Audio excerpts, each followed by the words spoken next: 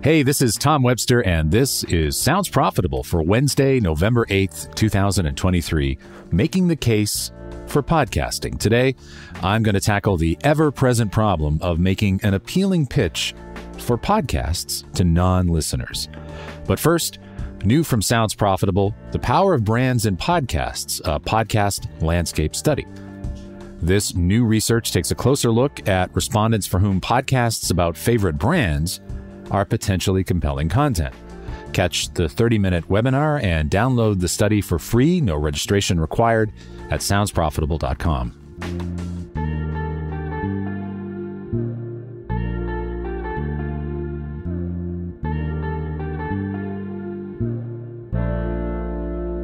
Okay, I have written and podcasted ad nauseum, truly, about the fact that podcasting has never really presented itself in any kind of meaningful way to a mainstream audience. But this week, I want to tackle a slightly different question. What if you could sell podcasting as a medium, not just a podcast, but podcasting at scale to the mainstream American or fill-in-your-country public? If I gave you $1 million to promote podcasting in general, what would you say? Well, it's not the easiest question to answer, but I do think about it quite a bit. Here's what I think the biggest disconnect between what podcasters think and what non-listeners think is. The latter will often tell you that one of the main reasons they don't listen to podcasts is that podcasts don't provide anything they don't already have. It's redundant entertainment, in other words. The source of the disconnect is this. Podcasters know that these people are just wrong, right? There truly is a podcast for everything. And you can't say that about radio or TV shows, can you? Surely you can't find a radio show catering to your love of restoring furniture or a recap show for The Amazing Race, right? So podcasters presume, and often correctly, that non-listeners are just wrong about this and just haven't been exposed to the right show. But there is an equal and opposite reaction here. Many people are perfectly happy with their current media diet of radio, music, and especially video, and they aren't wrong. If you take the average talk radio show and the average out of 5 million-ish podcast, the radio show's probably better in a bunch of ways. There's a lot of talent in broadcast media, and the production values are often a lot higher. One of my favorite misperceptions to correct is when I talk about audio with VC or investor types who just assume radio will completely evaporate when we can all get Spotify in our cars. Well, a lot of people really like Elvis Duran and really like local traffic and weather. So don't assume the broadcast option is just the best they can do by default. We have to find a different way to talk about podcasting in a positive way, and I think we need to do it fairly soon, because there are some entities out there that are doing it for us and doing it in a way that doesn't necessarily benefit everyone, does it? But we aren't doing it. We aren't doing it because we only have so much time and treasure to spend, and as an industry, we spend our resources talking about our show and not about podcasting, and I can't blame anyone for that. But it's got to be done. Now here's why.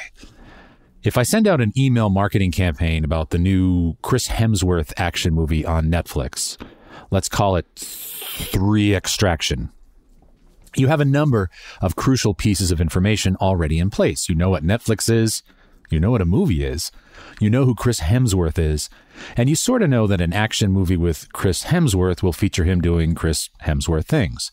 Now that's a lot of information already included in your silent script about this. So if Netflix promotes Extraction 4 next year, they really don't have to do a lot of heavy lifting here. As long as Extraction 3 was pretty good, just an awareness campaign will probably pay off.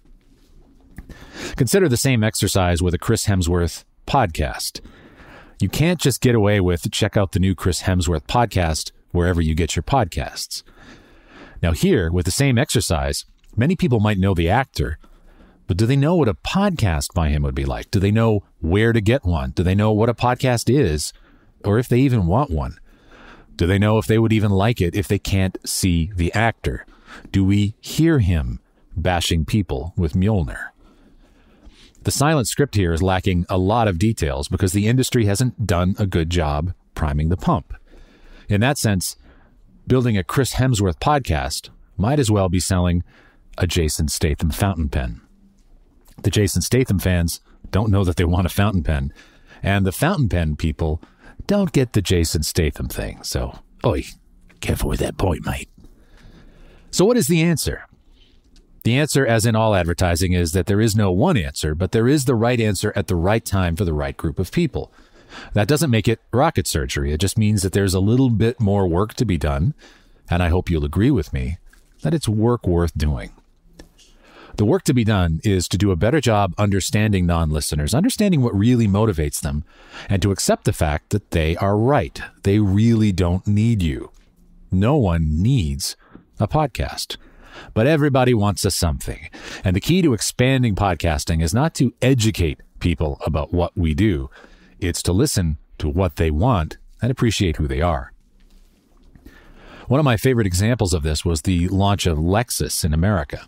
I think a lot of people take Lexus for granted as a luxury brand, but don't remember just how remarkable it was for a Japanese automaker to enter a market that had historically been dominated by German brands like BMW, Mercedes, and Audi. They weren't going to out-heritage them. They didn't have the track record to go higher end, and they lacked the performance technology that some of the German brands had perfected for decades. Instead, they talked to the people who could afford to buy their cars, white-collar workers with significant ex-urban commutes, to see what their lives were like. What they learned was that the commutes required to maintain the lifestyles they wanted compressed their days enough to create a fair amount of stress. There was never enough time at home or at work to feel like they were in control of either. The commute itself was a kind of oasis, but often one equally fraught with stress from traffic and honking horns.